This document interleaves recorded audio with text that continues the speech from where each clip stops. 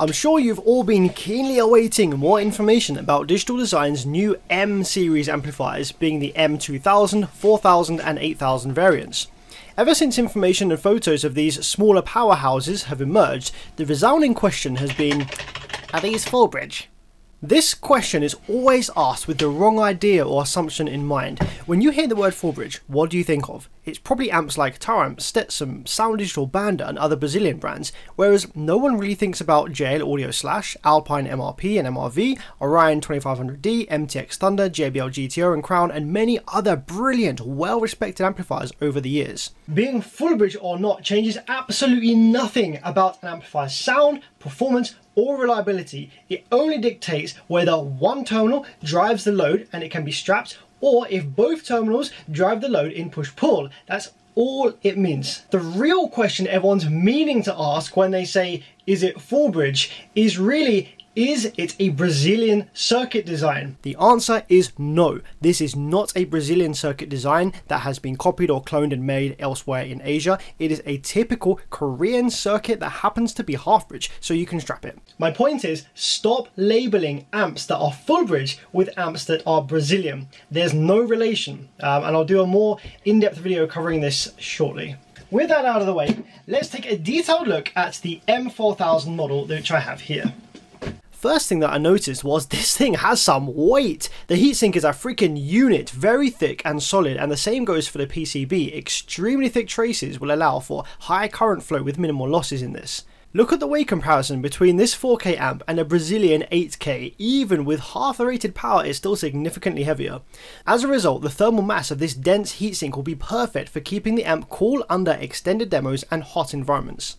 You can see everything is pretty densely packed in, as you would imagine, so let's go over the circuit. The switch mode power supply section is this half, taking the 12 volts and stepping it up to plus minus 130 volts, ready for the amplifier section over on this side. Being a half bridge amplifier, since only the positive terminal drives the load, high enough rails are required to allow for this. If it was full bridge instead, the rails would only need to be plus minus 65 volts. Another misconception that full bridge amps are high voltage is actually the opposite.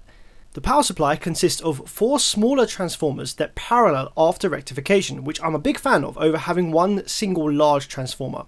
It has been proven that multiple smaller parallel transformers like this offer better reliability and headroom. Each transformer is driven by 4 MOSFETs, 2 push and 2 pull. The FETs here are the commonly seen IRF3205, dating back to the late 1990s and used in hundreds of amplifiers over the last 20 years.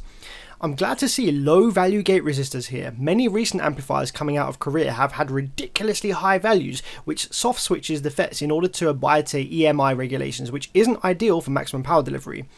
The FETs are driven by a pair of 4427 ICs, which are very strong and reliable, and they run very cool in this setup. The power supply is controlled by a generic Korean PWM generation board using the old KA7500 or TL494 chip. This board will also handle protection, remote turn on and relay engage if a relay is present. You can see the low voltage protection disable switch here, sometimes used in extreme power limited competition classes. Digital Designs have decided not to populate this switch here. The power supply capacitors are these Capscon 3300 microfarad. Power supply switching frequency is fixed at 26 kHz, not optimized for the specific smaller transformers for optimum power throughput though. Output from the transformers is rectified by a set of 8 ultra-fast rectifiers, and a nice addition is these chokes on the DC output from the rectifiers, killing any remaining high frequency noise before passing on to the Samyang 2200 microfarad rail caps. The output section in this is actually a scaled back smaller version of what you'd see in the Digital Design's Z2B and Z2C amplifiers, which is one of the standard Class D architectures that this factory offers. This half-bridge driver card takes the modified audio wave from the preamp and converts it into high and low side pulses using the TL072C and LM311. The IRS2184 driver chip from around 2006 takes these pulses and splits them into high and low side drive ready for the FETs. On this board, the FETs are directly driven by the 2184 chip with no buffers, which causes it to run a little toasty. I got 65 degrees Celsius here on the open bench idle, but there is a fan mounted directly above on the backplate to allow for some airflow to circulate, keeping it cool. The output FETs are FDA38N30, first seen used at around 2010. There are pads here for Zener diodes between a gate and source, which would help clamp the FETs down on turn-off, but it wasn't deemed necessary with the 38N30s as they aren't difficult to drive and they turn off pretty quickly anyway. Output switching frequency is a sensibly low 105 kHz, perfect for reliable, efficient production of subwoofer frequencies. It doesn't need to be any higher than that for this. The gate drive is pretty strong and well managed with a nice shape on the gate. The output section is actually composed of two output banks, each side able to supply 2000 watts RMS into a 2 ohm load, which then parallel together after the inductors to drive the 1 ohm loads to 4000 watts. There's no isolation relay in this amplifier, which is a little unexpected. There is almost no turn-on pop whatsoever from the nicely designed output section. However, in the event of damaged FETs or drive circuit, there is a chance that, due to there not being a relay, the connected speakers would receive full DC rail voltage on power up before the amplifier realizes what's happening and protects. The filter network works effectively at filtering out the Class D switch frequency with no audible noise floor through a connected driver when the amplifier is idle. The preamp circuit is beautifully simple, offering only gain, subsonic and low pass, no unnecessary boosts or phase dials which can cause issues with strapping. The crossover points are perfect for subwoofer application, and the 24 dB roll-off will provide a really nice smooth listening experience, one of the main issues with a lot of newer full range amps. The bass remote has a really smooth feel to the dial, it's a good potentiometer in there, but when it's brand new, take the voltage reading with a pinch of salt. The one I have here measured too low. Unfortunately, you can calibrate it using a small Phillips head through the little hole in the back here. The clip light is fast and responsive, if a little preemptive. The overall build quality is superb, with all cores mounted incredibly tightly to the board, adhesive securing raised caps and resistors nicely, and a sweet touch is the DD branded wire used internally. Often, the factory will just use whatever spare they have laying around at the time, which is why you sometimes see higher end amplifiers with AudioPipe branded cabling inside. The transformer and inductor leads that lay across the tops are covered to protect against rubbing and shorting, which is cool. Almost all of the non-power passing components are surface mount, allowing the size of the board to be considerably smaller than if they were through hole. You've got nice solid quality Tiffany style RCAs as well used in the preamp. So to summarise the great features of the new M series amplifiers, they're extremely well built heavy tanks with a low idle current, low noise floor, sensible preamp filtering and a circuit design that stays true to the previous M series of amplifier, just in a more compact, manageable package. They'll perform and sound as fantastic as you are used to experiencing with any other DD branded amplifier. However, as with any product, there are a few things which I think are worth mentioning about this. DD are marketing these amplifiers as using the latest in semiconductor technology to achieve the power density in this size package. As we touched on earlier, the semiconductor parts used in this amplifier date back to as far as 20 years ago, and nothing else would have been holding it back from being built at the time. If this amplifier were to be designed again today, its size could be cut in half again by using cutting-edge low RDS FETs, higher and better optimized power supply switching frequencies, and single positive rail operation. But if that's the case, then why is nobody doing it? Designing a circuit from scratch is a long and hard process. It requires many months of prototyping, testing, revising, and it makes for a really expensive process. Some brands do it though, which is why you'll find these products usually cost over and above the norm for their specifications.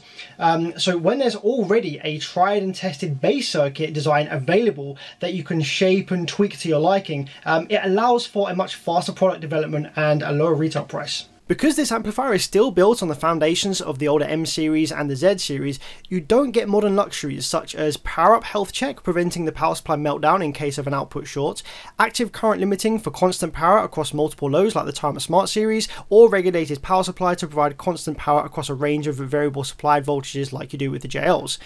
I also noticed that the RCA ground ring shares its ground with the output section as a whole, which includes the negative speaker terminal.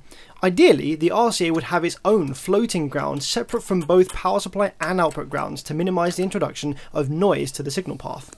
The output driver runs the FETs directly as previously mentioned, and works quite hard doing so. At these low output switching frequencies, it would have been better to add some buffers to take the load off the chip and add some protection in the event of a MOSFET failure. Higher power FETs could then have been used without the risk of overworking the chip. The output FETs here are rated for 300 volts. When the amplifier is running at 14.4 volts of power input, the rails reach a potential difference of 260 volts, which there's enough headroom in those FETs, but running the amp at its highest rating of 16 volts brings the rail potential to 284 volts. It's still under the limit, but it's a bit close. It's a good idea to have a fair bit of voltage headroom when switching FETs to allow for ringing, bulge or spikes to be dealt with. Often amps with these kinds of rails will be fitted with 400 volt parts for that reason. It would have been nice to see a relay used here. I imagine the reason it was excluded was for space saving, but it just adds that extra layer of safety for your expensive drivers and will always provide a dead silent power up sequence. Alright, so now I've bored you all to death with the technical info on this amplifier. Let's do something a bit more fun. We're going to take it out to the van and we're going to mount this amplifier up onto my 6th order wall. Okay, the build isn't really ideal for this 4000 watt amplifier. I've got a 6th order wall with a pair of digital designs. Wait for this to brighten up a bit. I've got a 6th order wall with a pair of digital designs Z or Z4 15s. The best 15s that DD has ever made to date. So naturally 4000 watts RMS on these two subs is barely going to tickle them. It would have been better if I'd had the 8K, but we're going to still see how it performs and what it can do. The subs are dual 2s and they wire down to 0.5. Now, people ask all the time, is my amplifier stable at 0.5? It's a really common question. People want to know if the amp will be okay at 0.5. Well, of course, all different kinds of amplifiers. And what people don't realize is it's not the amplifier itself that really dictates that. It's the rest of your system.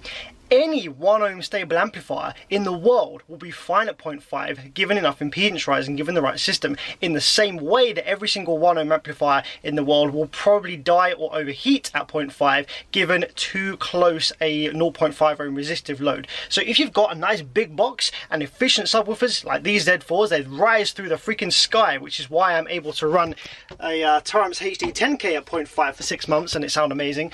So you've got a nice big box which is going to allow easy excursion, which will cause more impedance rise, or if you've got very efficient subs with strong motor force, then you're going to have a good time at 0.5 because you'll have enough impedance rise for the amplifier to run pretty easy. You know, it's going to be basically putting out the kind of power it's designed to at 1 ohm after rise or less with even more impedance rise.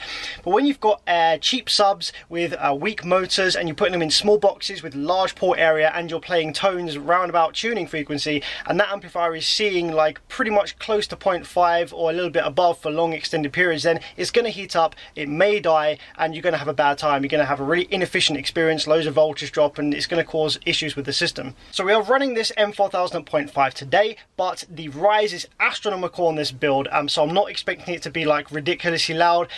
In the past I've had 2 Korean 4.5Ks strapped to 0.5, so each amp sees 0.25, and even after like 4 hours of demos they're still cool, so the rise is ridiculous. So I'm not expecting this to be crazy loud, but I want to see what it does and I want to show some footage of it playing. There we go. Oh, doesn't it look cute? Can't really argue with that. Proper 70mm welding cable going in there and battery banks under there. So let's take it out for a spin and see how it sounds. I think it's a little bit wonky actually, but now it's coming out again in a minute, so it doesn't matter.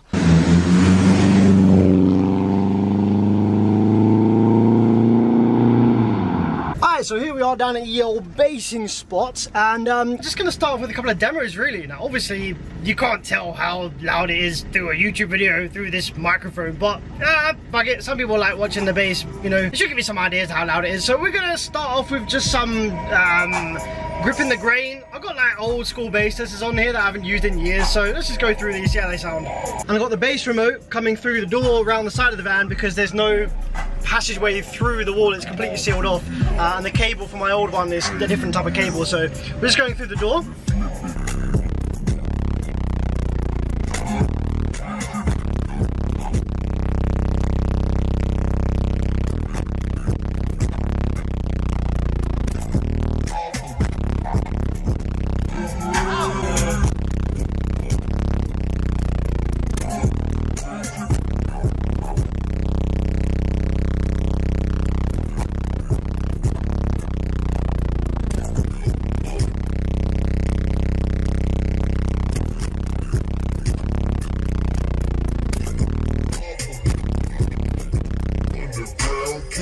So just on the edge of clip there, just flickering kind of on the kick drums and stuff like that.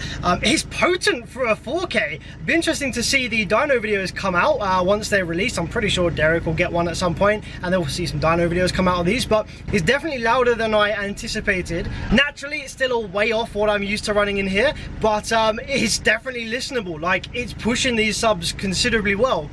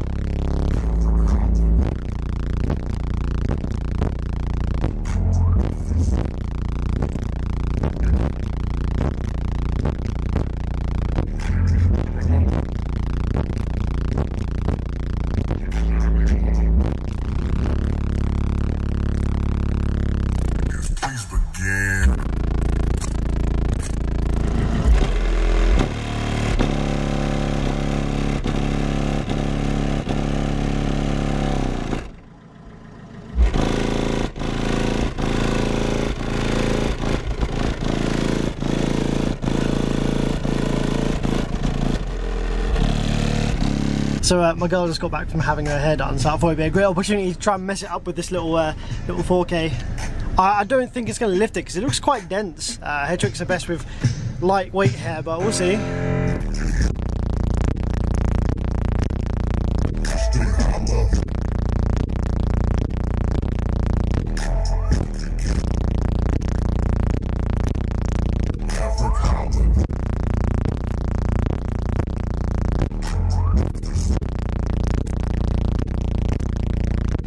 I'm actually quite surprised. It lifts it alright, doesn't it? Jesus. Yeah, that's not bad. That's half the power that it usually is. Oh, I need to brush that through now. It's not like a wild hair trick, like a really intense, brutal hair trick. You know, you see some of these videos. But for 4K, and bear in mind, this is a massive cabin. This is quite a lot of airspace. Like, if you put this same wall in a small shit box, like a little hatchback or something, then obviously there'd be a lot more pressure and it'd be a lot windier. But this is a really big cabin, so pressurized. So from a pair of 15s on a 4K, it's not too bad. I used to love this track back in the day. Oh my gosh, Jeezy.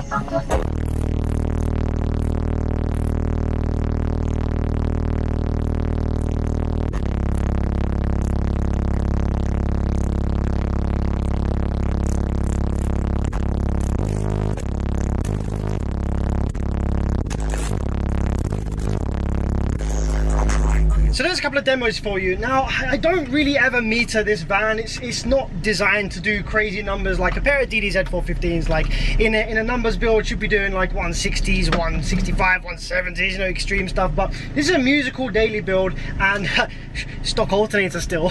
So I'm never really interested in what numbers it does. I think the last time I metered it just for fun, it was with the Z4s. It was on less power than I have had in here, and it peaks at 25 hertz. This build, this cabin sixth order thing, the peak is 25 hertz, and it did a 156. I think it just scraped to 156, and the limiting factor is the mechanical excursion. This box, this sixth order was designed for 35 series 15s, not Z415s, so I need to shrink the load chamber down and increase the port area if I wanted to put more power on it to get louder than that. There is loads more in it. Like, the subs don't never get warm. They're stone cold all the time, even after hours of demos. So there's definitely loads more in it if I wanted it. But just for fun, I'm limited on power with this 4K, so the excursion limit shouldn't really be a problem. I'm definitely reaching clip point on this before the subs are reaching their mechanical limit, so that's good in a sense. So let's just meter this and see what the hell it's doing. So to quickly meter this, we're going to be using the SPL Lab Next LCD. It is accurate to the Termlab Magnum, I think it's calibrated to. In the UK, for proper droppers, we test with the meter on the headrest. I have forgotten a strap, so I'm just going to shove it in there to get a rough idea. I'll also try it on the screen in a minute as well. But obviously with the lower frequencies, we are loudest with passenger door wide open and driver's door closed, or the sensor side closed. I don't have any door pushers, so it would be louder if I had some guys to push the doors. So with the current setup, I'd be surprised if it breaks a 150, to be honest, but let's just see what it does. 25 hertz first. So a 148 at 25, okay. Maybe my peak is different without people pushing the doors, because this door is going absolutely wild at 25. Let's try 28.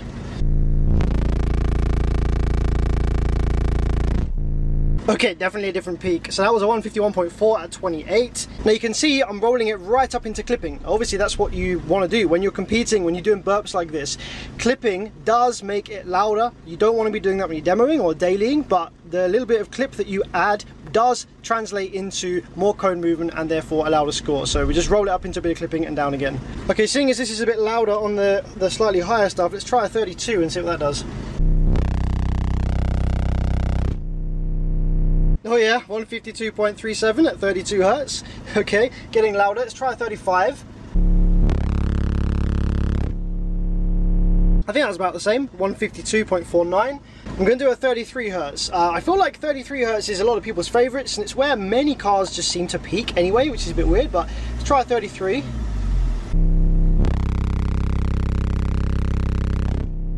A 152.73. I think that's the loudest we're going to get, to be honest, today. Just for shits and giggles, let's try some of those frequencies with this on the screen. I don't really know how you do it in the States, but I guess you put that on the screen there. This door's still open because I need the wire coming through from the back, so we can't really do it sealed up. Oh, okay, I'm actually a touch louder on the windshield then, it seems. 153.07 at 33. And just because with the higher frequencies I feel like the pressure builds at the front better, I'm going to try 68. Try 68 Hertz on the screen there with both doors open, just out of interest. Fucking hell, I hate those high frequencies. 151.02, so yeah, it is a little bit louder at the front there with the higher frequencies. So yeah, different competition formats, depending on where you put your sensor, will benefit from different frequencies with every vehicle, and every vehicle is different. Acoustics are a weird and wonderful thing. I'm hungry, I'm gonna go get some lunch. So guys, I hope you enjoyed the video. I hope that this has given you an insight into the new Digital Designs M series of amplifiers, what they're all about, how they sound. Look out for some dyno video. I don't have an amp dyno. I am prepared to spend like 10 grand on what is essentially a multimeter and clamp meter, but I'm sure that there will emerge some dyno videos of these amplifiers shortly, and I imagine that they will be putting out more than rated power, which is kind of the trend with Digital Designs amplifiers, and it definitely sounds more than a 4K here. Just for reference, I did for a couple of weeks run a Sound Digital Evo 8K, which claims about just over 10K at 14 volts, 2 ohm, a 2 ohm version amplifier, and I ran them up at 2 ohms, and I'm pretty sure this is louder or as loud as the 8K Sound Digital, which actually would make sense because I'm wiring this down to 0.5. Essentially this 4K amplifier will act and behave like an 8K with the amount of rise I've got, so that probably makes sense. If you liked the video, subscribe. My subscriber count is like tick tick tick, 1 subscriber every 2 years, so if you did like it, do subscribe. I do live streams on amplifier repair, and I go over new emerging amplifiers, and I'm also planning loads of really interesting videos which will help you out with your car audio system and how to get the most out of it. So stay tuned, have a good day, I'll see you next time.